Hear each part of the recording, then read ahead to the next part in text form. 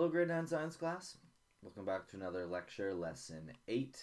As you can see here, this lesson is about the different types of circuits.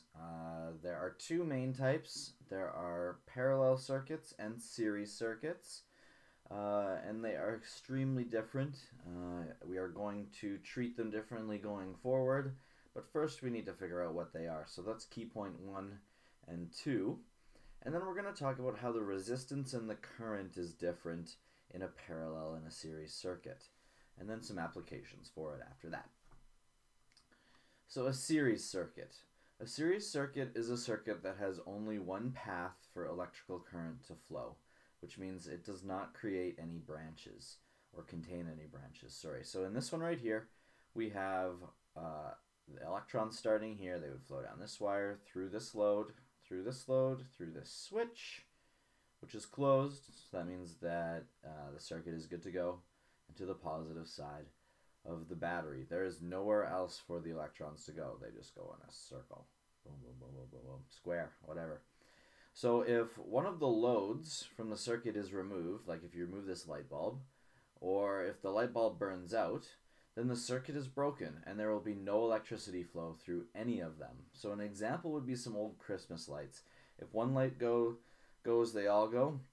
You have to find that one Christmas light that's burnt out, and then you have to replace it. It can be difficult. Those lights don't exist as much anymore, but series circuit Christmas lights were a big pain.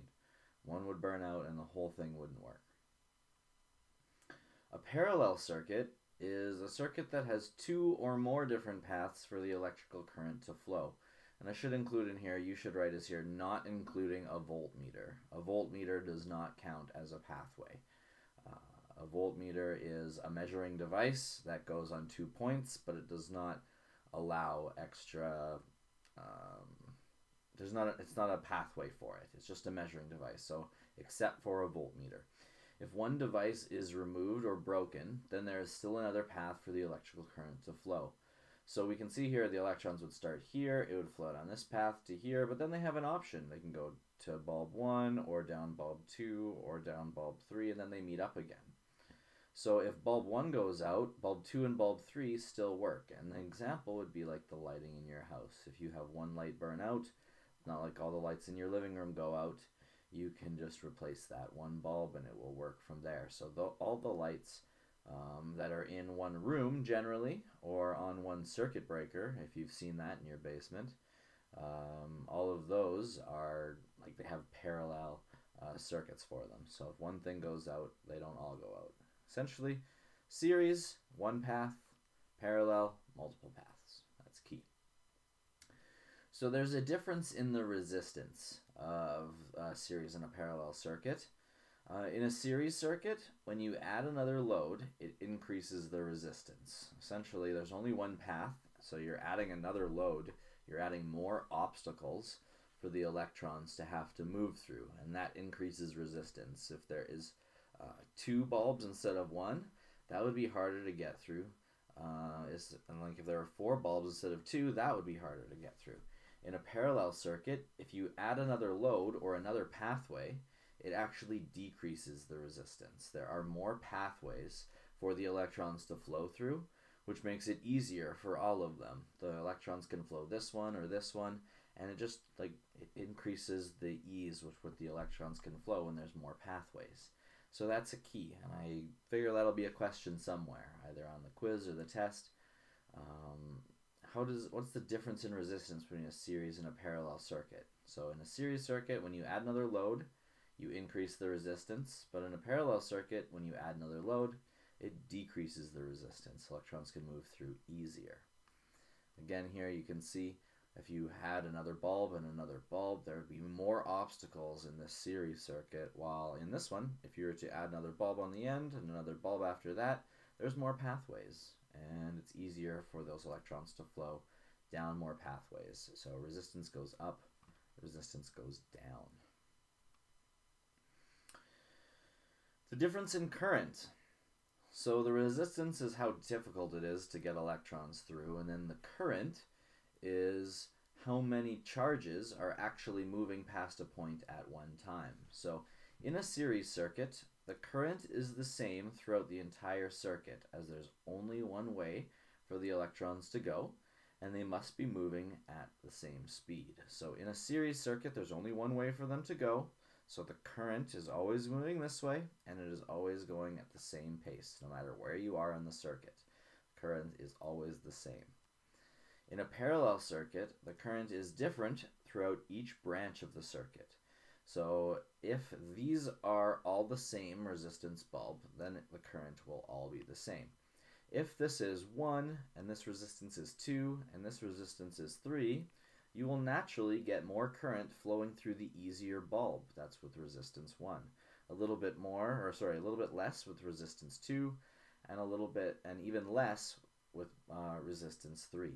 So in a parallel circuit, the current is different throughout each branch, and if there is low resistance, there's more current flowing through that pathway. If it's easier to get through, there's going to be more current flowing through it. If there's high resistance, less current will flow through that pathway. And again, maybe this won't be on the quiz, but it might be on the test. These are excellent questions to explain why there's current difference and resistance difference in series and parallel circuits. So definitely, I don't know if you have this in your booklet, but if you do, that's great. If you don't, definitely copy this down, highlight it, put some stars in, because this is comparing them. So in a series circuit, there is one path compared to parallel circuits where there are several paths.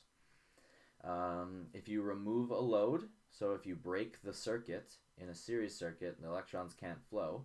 But if you break a circuit in a parallel circuit, the electrons can continue to flow down the other paths. For resistance, when you add a load, it increases the resistance. Compared to parallel circuits, when you add a load, the overall resistance of the circuit is decreased.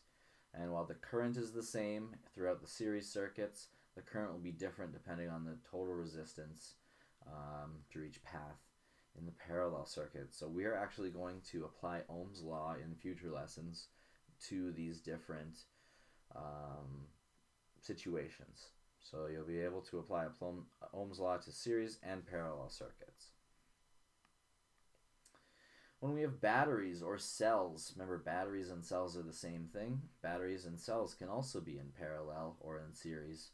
So if we have cells or batteries in parallel, the effective voltage is the same as the voltage of a single cell. It's kind of just like a backup. The life of the battery is the sum of the life of each cell. The batteries each last longer because they can kind of just like take over depending on which one is more powerful, and they both act as a backup for one another. While if you have them in series, the effective voltage is the sum of the voltages. So essentially you add them up. Because they are in series, there is only one way for them to flow, and the battery life is equal to the battery life of one battery. It essentially dies quicker, but you have more voltage, more difference in charge, which makes more current, which will make a light bulb go a little bit brighter instead of for a little bit longer like it would in parallel. Uses for series and parallel connections of cells. So in a flashlight, cells are connected in series. You always put like a flashlight batteries in the back, and you put them in 1, 2, 3, so that you get a higher voltage, and that higher voltage means more current, which means the bulb can be brighter. Compare that to a lighthouse, where you want constant light. You cannot have a time where the light bulb is not working. So the cells are connected in parallel, so the light is a little bit dimmer, but the battery lasts longer, and you can change one while the other one runs it, then you can change that one while the new one powers the lighthouse. So when you need to have constant power, parallel circuits are really, really handy.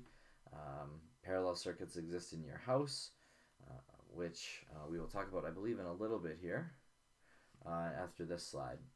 Some technologies for series and parallel circuits. So we have these things called circuit breakers, and I believe, yeah, they're on this page here. Circuit breakers is a safety device in an electrical circuit which acts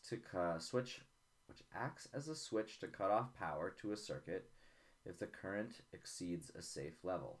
So circuit breakers work to ensure that the current in a circuit does not reach a level where the wires would get too hot.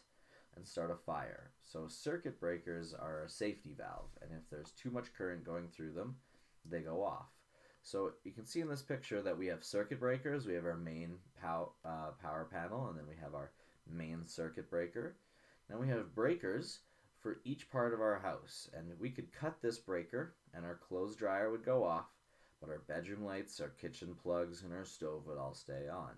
If you cut this one, this stops the entire house circuit from working, so that would make everything go off, and each one of these is a safety valve for each of the appliances after it. So we have a main safety valve essentially, and then all of these circuit breakers are safety valves for what comes after it. And if the stove circuit breaker goes off, everything else still works. It's okay. You can just go flip that breaker and make sure you don't use too much power. And we also have grounding terminals. The grounding terminal is the round prong of an electrical plug. It allows excess current to flow from an electrical device to the ground, and it prevents an electrical shock. It might also prevent your computer from being oversurged and things like that. So grounding terminals are like an extra parallel circuit that allows extra current to flow down, and a circuit breaker is a switch that cuts off circuits when current gets too high to different places. So again, this is a picture of circuit breakers that you would have in your house, and this is kind of a combination of series and parallel. So this is in series with everything else. So if you cut this, everything else would break. It would go off. But if you break one of these are in parallel to each other. So they can kind of be a combination together, which can be unique and which we may talk about in the future. I'm not 100% sure right now though. So there's some questions that you should do, some practice that gets you more familiar with series and parallel circuits. But thank you so much for watching, everyone. I really appreciate it, and I'll see you soon.